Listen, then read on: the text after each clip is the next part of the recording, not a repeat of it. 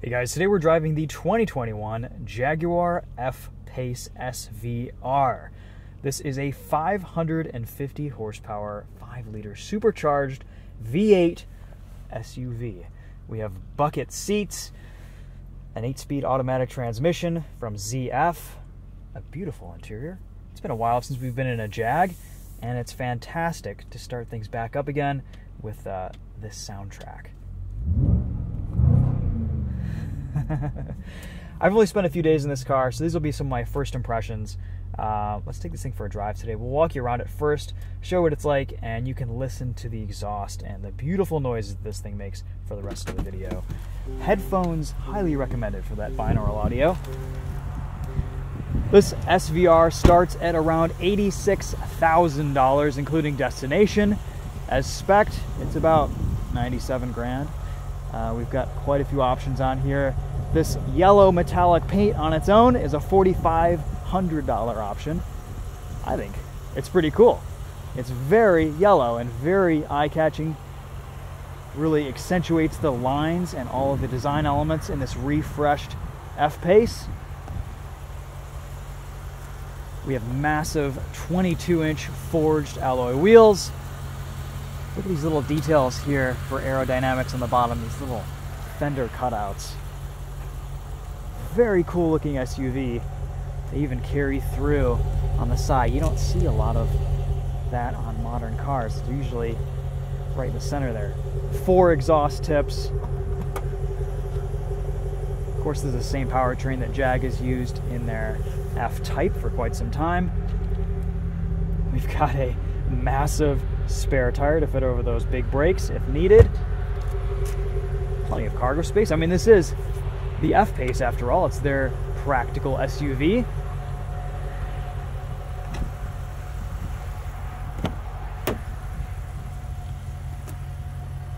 Nice looking back seats. I love the cutout and the headrests. Let's take a seat behind myself here. That passenger seat's pushed pretty far back. All right, so seated behind myself at 5'10", here's what rear legroom looks like. We've got a lot of space underneath the front seat. I like that to put our feet. This has the Meridian surround sound, premium audio. We'll test that at the end of this video.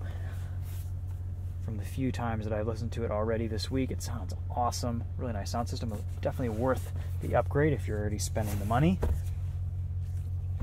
We've got rear climate control, a couple of USB-C ports back here, cigarette lighter port. These knobs have these funny push-pull motions, so you pull back to set the fan speed, and then when you push to set the temperature. All very interesting. Great looking interior. I think these seats are definitely a highlight. They're comfortable, they're really well bolstered, and they just look cool.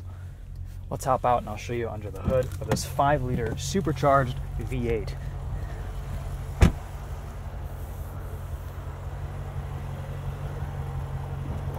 A lot of cool details in this SVR. No engine cover in this car. You get to see that supercharger in all of its glory.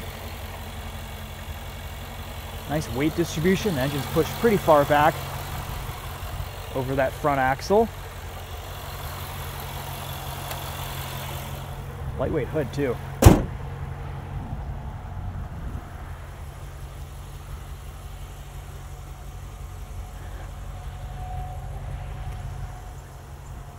Pretty neat looking SUV in my opinion. Definitely a cool alternative to a lot of the competition. Before we take it out for a drive, let's hop in. I'll show you around the front seat. We'll take a look at the infotainment. So we have a fully digital gauge cluster here. It will default to showing you this view for most of the time. You can go in to a menu and change a bunch of different display options. These steering wheel buttons are a little bit laggy. You really have to press hard on them to get them to work, but you have a head-up display that you can enable. We're going to run without that today. And it's just a little bit clunky to configure everything in here, but once you get it set, you pretty much don't have to worry about this screen anymore. You just swipe up and it shows you the F-Pace right there in the center. tachometer on the right, speedometer on the left. You've got your trip, odometer, all that stuff down there. And check out this infotainment. This is a beautiful screen. I love the contrast. It's really sharp. It's reasonably responsive too. No wireless CarPlay that I could figure out this week, but it plugs in, comes up immediately. Look how massive this screen is. You're running ways larger than just about any other car on the road.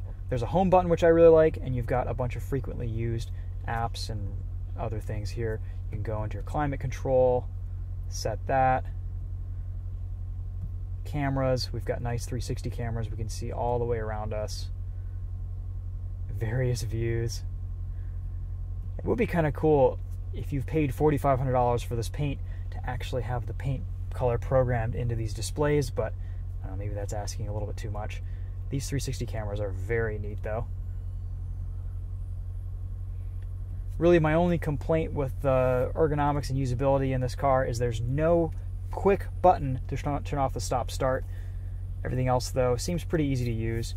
Like on the steering wheel controls, these climate controls are a little bit clunky. You really have to press hard in for the button to register, and you get a little bit of haptic vibration when you do so. You've got your drive mode selector down here. You can choose between dynamic, comfort, eco, and ASDR, which I assume is just bad weather. We're going to just leave it in dynamic all day today because that opens the exhaust up a little bit more. And you also have an exhaust button, traction control, and this off-road mode is what it looks like. You got a volume control right there, and this shifter, which is kind of funky. It's got a release on the back. Shows you your reverse camera, 360 cam from above. You can pull back for sport mode on the transmission. Couple of cup holders here, one deep one and one shallower wide cup holder. Nice little place to put your phone here, and has wireless inductive charging. You also get another USB Type-C port, USB-A, another cigarette lighter plug right there, and then here is the glove box. 18 miles to the gallon combined, 15 in the city, 22 on the highway, 84,600 starting price, 97,300 as tested. All right, enough talking. Let's take this thing for a drive and see what it's like on the road. Love this massive panoramic sunroof.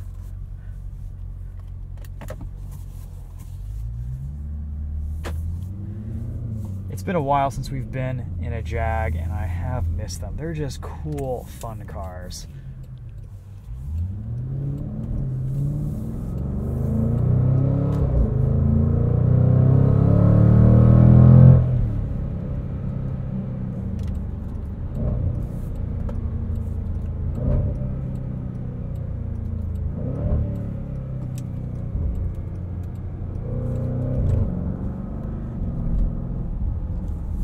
The most exciting thing about this engine and exhaust is the pops and growls between shifts.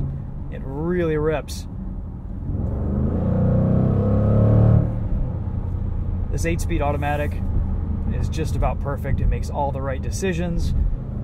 The paddle shifters are very responsive, willingly giving out downshifts. We don't get any excessive pops and burbles, but this is just a beautifully tuned exhaust. In sport mode, when you're using the paddles, it will hold gears, which is great.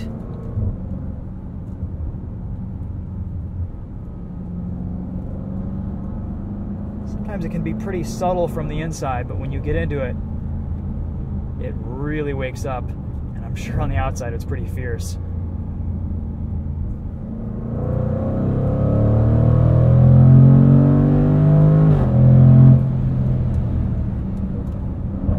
Really nice brake engagement in this SVR. Stiff pedal. Dynamically, this is just a fantastic car upon first impressions. Haven't tossed it around too many corners. I'm sure it still handles like an SUV, but your main inputs, the steering feels great. It's light, communicative enough. Let's try a launch controlled start. We'll turn off traction control. Put both pedals down.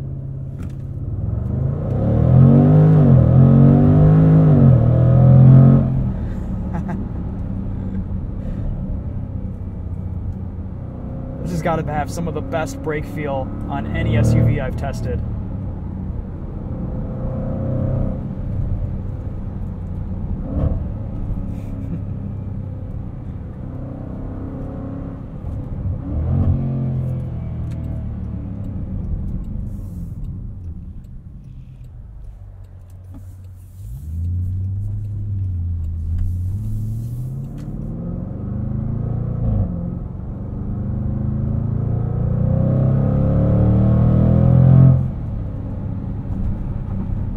No supercharger whine, but guys, I'm not complaining. This has to be one of the best sounding SUVs on the market today. Not much else makes noises like this anymore.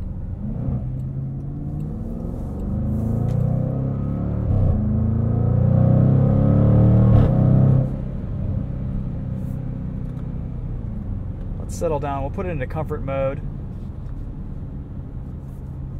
The exhaust quiets down substantially.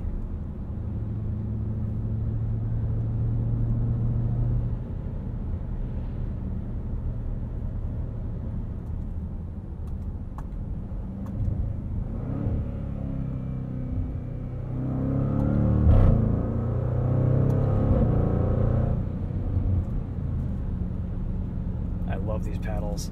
They're nicely sized, real metal, really nice quality. And a very nicely appointed interior too. Alcantara headliner, a little bit of suede here on the dashboard, beautiful stitching everywhere. The fit, the finish, the materials in here are really top notch. The only cheapness is in these haptic control buttons right here, but everything else feels pretty in line with what we've come to expect from Jag all these years, and maybe a little bit of an improvement. I love these Meridian speaker grills. The door handle feels really nice. There's leather on everything.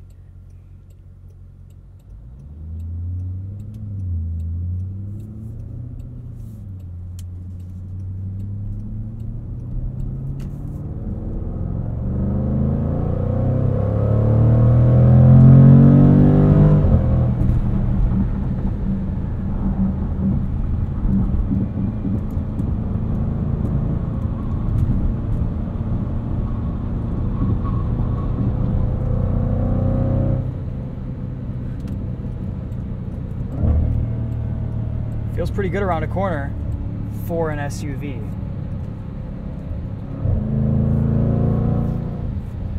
It's definitely not hiding its weight or its ride height, but as an 8/10 handling experience, not too bad. I like the steering weight, and for having adaptive suspension in dynamic mode, the ride is actually pretty nice. A little bit softer than I was expecting, and you could definitely daily it in this mode and be perfectly comfortable. Of course, you're going to get a little bit more cushiness out of comfort mode, but as it is, I would be perfectly happy with everything set to dynamic, and definitely worth it with the way the exhaust sounds. Let's talk about cruise control. So you have Jag's speed limiter, which is kind of nice because you can set your maximum speed that you want to go with your right foot, or you have cruise control. Cruise control system is okay. It's a little bit clunky. The radar cruise seems to work pretty well. Lane keep assist is basically just lane keep assist. It's not really a lane centering system, or at least it doesn't function like it. It just bounces you back and forth between the lines. Mostly been leaving that off all week. You can skip 5-mile-an-hour increments, but you have to hold for about a second and a half for it to engage. So again, a little bit sluggish there. But the adaptive cruise seems to work fine, and of course having that speed limiter is always a useful feature too.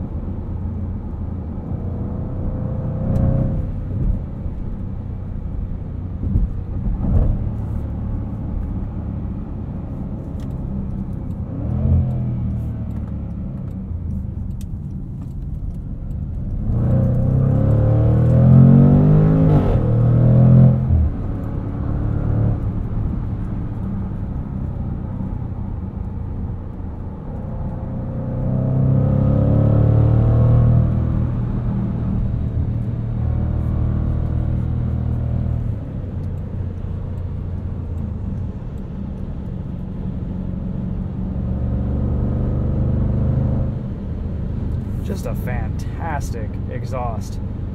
And a pretty nice SUV to drive, honestly. Handling is pretty neutral. On throttle, it seems to rotate nicely.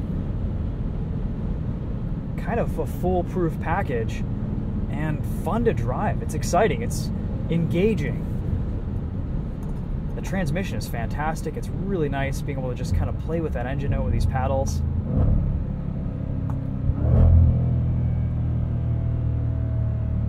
And the sounds that it makes between shifts.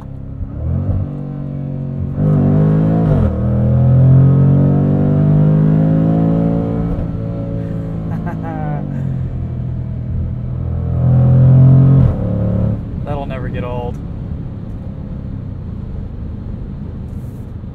This is like the British Trackhawk, but with a much nicer interior. Very little wind noise here on the highway. Very comfortable cruising at speed. Jaguar has always had funky shifters, and this one's definitely taken a bit to get used to. It takes a very light, delicate touch to shift it between drive and sport.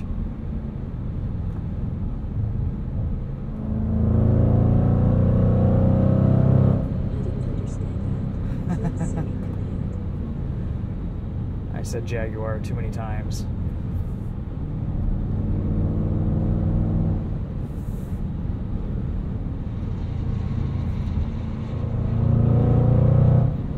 Alright, one more entrance ramp. One more handling test.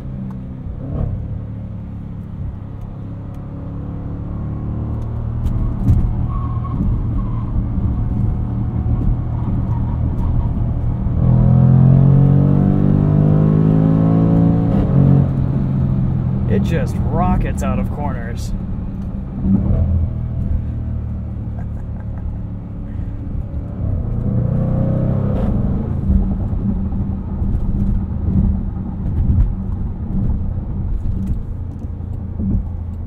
A super SUV for the undomesticated. I mean, this is one of those cars where you can have your cake and eat it, you know? It kind of does it all. You've got the ground clearance and the traction control system for a little bit of off-roading, though I wouldn't recommend too much on these 22-inch wheels. Take the kids to school. You'll never be late. And I wouldn't say you could go as far as doing a track day in this car, but you can definitely have a lot of fun.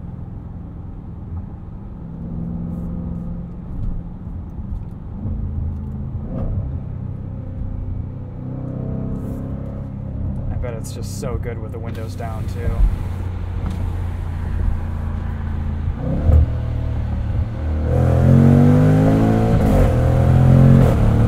It is.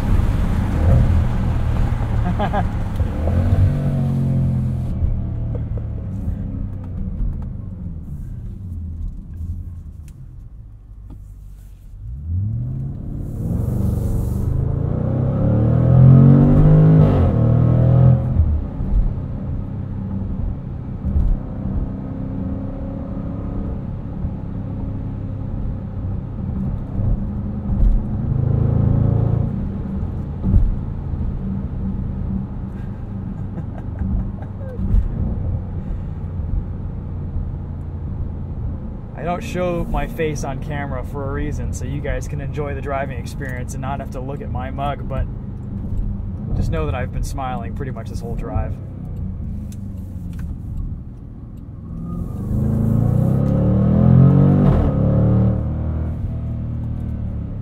Brutal. Brutal.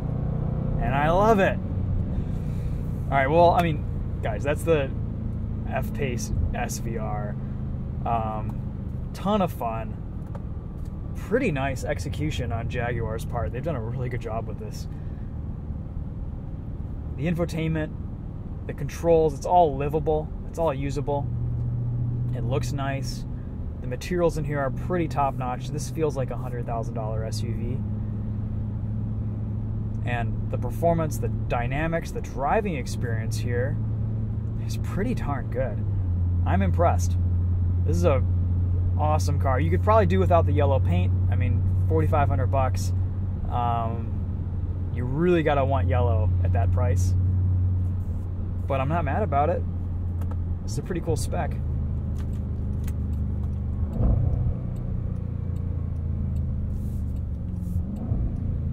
Alright, I think that'll conclude our drive in the F-Pace SVR. Thanks for watching, guys. Let me know if you have any questions in the comments. I will end this video with a brief sound system test of this Meridian audio. We'll walk you around one more time, show you what it looks like, and then we'll just go right into playing some of our test tracks.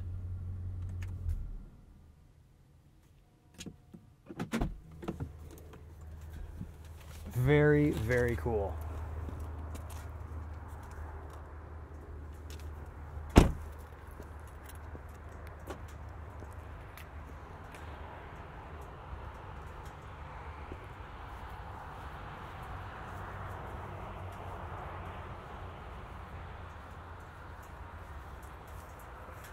Kind of the perfectly sized SUV too.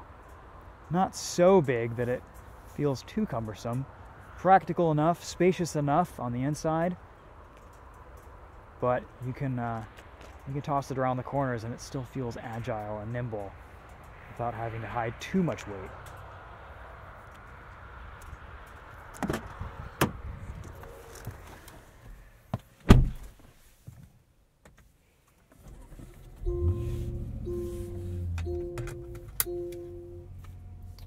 Alright, we'll go into Apple CarPlay. Sound test playlist. We'll turn up our volume.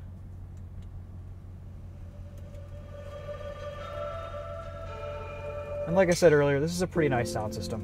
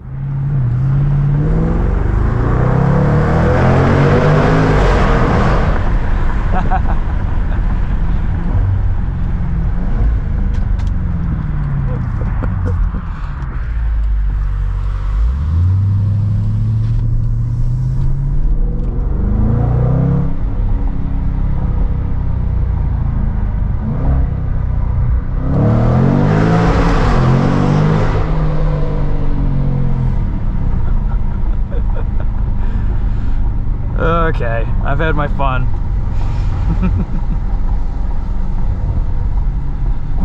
You gotta love any car that brings out the child in you.